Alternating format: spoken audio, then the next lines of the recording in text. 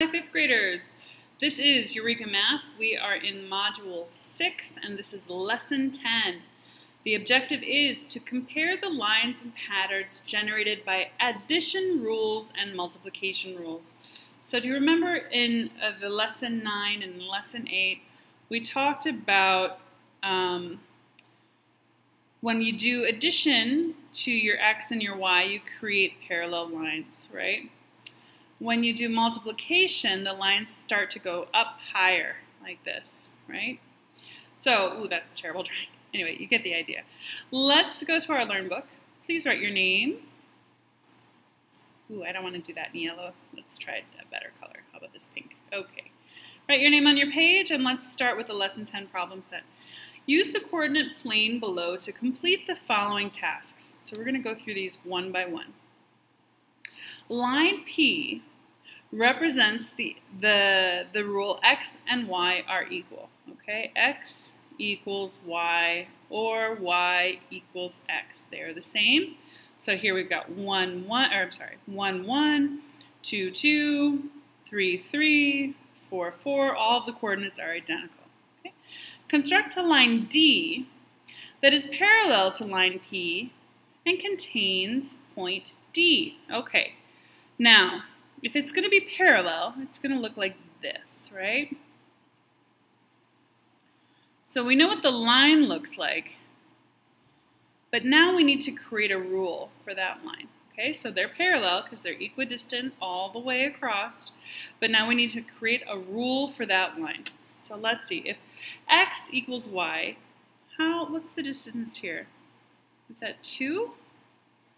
So this is here and this is here. So let's see, that's 1, 2. So let's try that. Y equals x plus 2. Let's test it, okay? Let's test that theory. So if we have x equals 0 here and y equals 2, yes, that fits. So 0, 2. Let's try another one. If x equals 1, that would mean that y equals 3. Perfect, right there. And let's not use D because they've already given us that. So let's try one more. If x equals 3, y equals 5.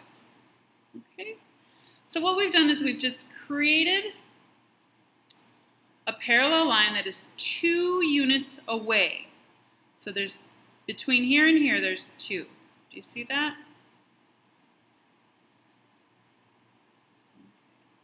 So all we did was we added 2 to the x coordinate. Identify a rule to describe line D. So the rule would be y equals x plus 2.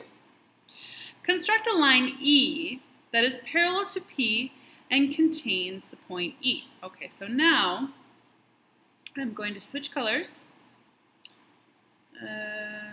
Let's try purple.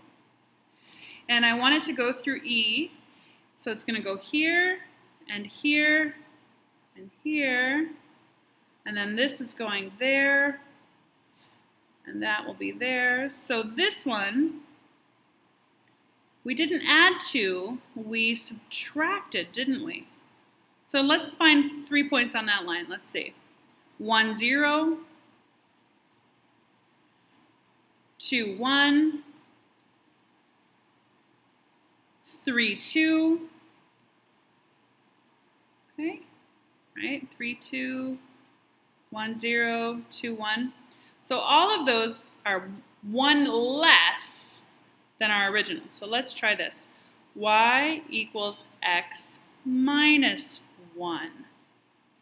And does that work? So if we had 1, 1, now we have 1, 0. Okay?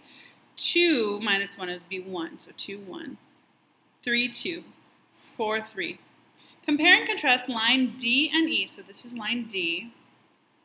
This is line E. Is that right? Oh, I'm sorry, I have that backwards. Line D and line E. In terms of their relationship to line P, they are both parallel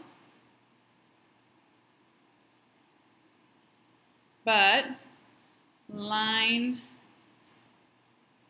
D is 2 units above, and line E is 1 unit below.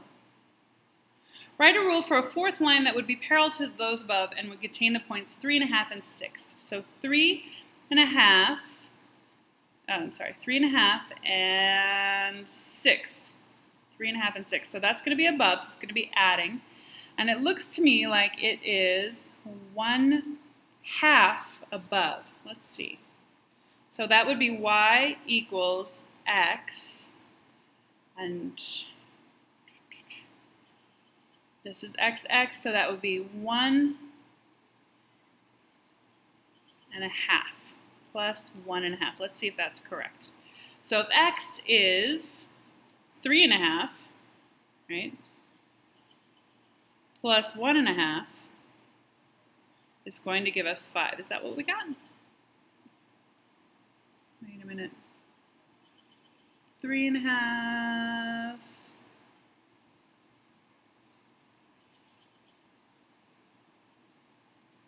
No. It's 6, so it's got to be 3.5 plus 2.5. Let's try that. 2.5 equals 6. So this rule would be 2.5. Let me try with another number just to see if it would be the same. So let's see, it would have to land here to be parallel, right? So that would be 2.5 plus 5. So 2.5 plus 2.5 would equal 5. Yes, so 2.5, 5 is that coordinate. Good, so here's our new rule for that one. Right there. Sometimes you need to test it, make sure that you did it right. Next one, number 3, use the coordinate plane below to complete the following tasks. Use line P represents the rule x and y are equal, so x equals y. Construct line V that contains the origin and point V. So it's still got to have the origin and point V. So it's going to have to go like this. Now that is not a parallel line, so instead of addition, we're going to use multiplication, okay, because it doesn't go parallel. So multiplication is going to give us that straight up and down. Name 3 points on that line. Okay, well,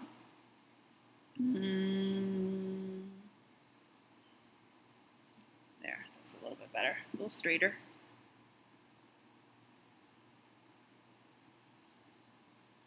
So we know that 1 is 0, 0, because they said it goes through the origin. 1 would be 2 and 4. Okay. The next one, let's see if it's going straight up this direction. 1, 2, 3, 4, like here. Let's try that one. That would be 4 and 5, 6, 7, 8. So 4 and 8. And I think we could do one more at 5 and 12. Is that right? 5? No, 4 and 12. Sorry, 4 and 12. Nope, that's right, 5 and 12.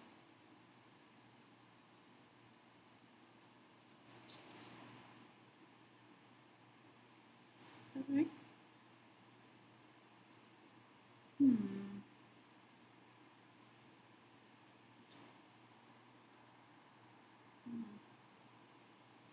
That would be 6 and 12. Ah, there it is. That's what it is. 6 and 12. Sorry. 6 and 12. Okay, so that looks like just a regular multiplication. I had to use a straight edge to like look at it because I don't have my ruler here on the screen. Identify a rule to describe line V. Well, y equals 2 times x, right? So 0, 0, 0 times 2 is 0, still 0, 0. If x is 2, 2 times 2 is 4. If x is 4, 2 times 4 is 8. If x is 6, 2 times 4 is 12. Okay, so our rule is y equals 2x. Construct a line W that contains the origin and point W. Okay, so that's going right there. And now when we went up, x and x, that gave us multiplication. So I think on the other side is going to be division, right? So let's see. Here we've got 0, 0, and 6, 3. And our next one would be, let's see, 10, 5. Is that right?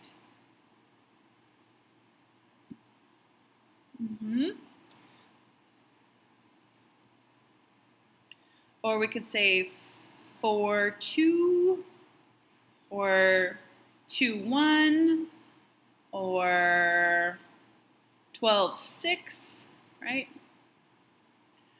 That's going to be W. So what happens? Well, Y is X divided by 2. And if you want to write that Y equals X divided by 2, you can. Okay, they're both the same. Compare and contrast line V and W in terms of their relationship to line P. Okay. V is above and W is below.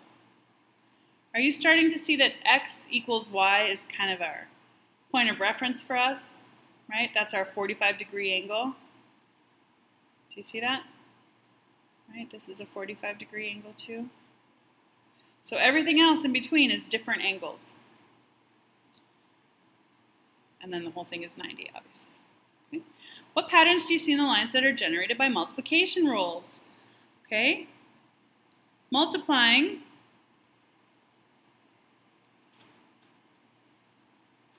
moves the line up.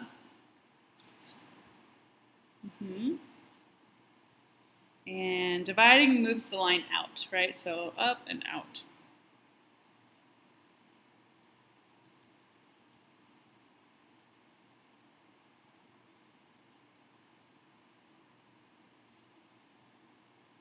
Okay.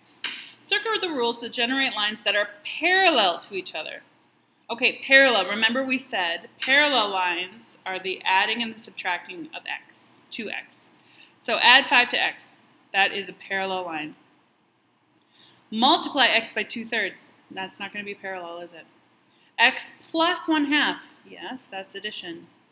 X times 1/2. Nope, that's not going to be parallel. Only addition and subtraction give you parallel lines.